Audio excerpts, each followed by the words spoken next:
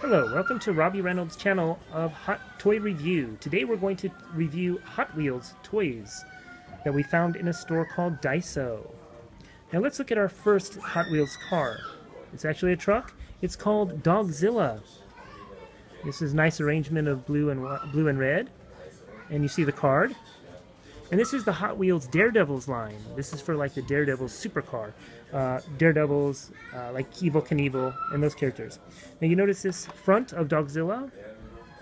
Nice, look at the rims. One rim yellow and one rim white. Yes. There's the back of the car. You see the front, if you can see the front, it's kind of transparent, translucent. You can see through it, but not all the way out.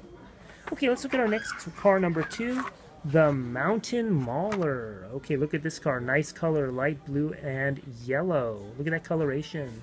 Notice the pipes on it there, the blue pipes, and the white tires. This is from the Hot Wheels Snowstormers line.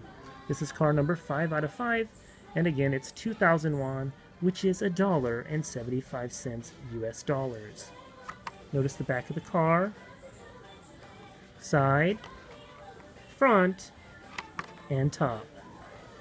Try to get a better view of the top. My hand's shaking, I know.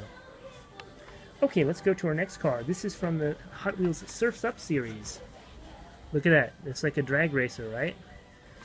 It's car number 4 out of 5, and you notice the surfboard in the back there.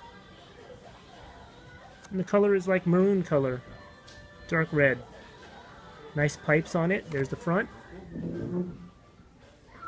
Top view. Top view's tough because of lighting. And again, this is the Surf's Up series. And here's the card. Okay, that's it for this review. We'll continue with the review in just a moment.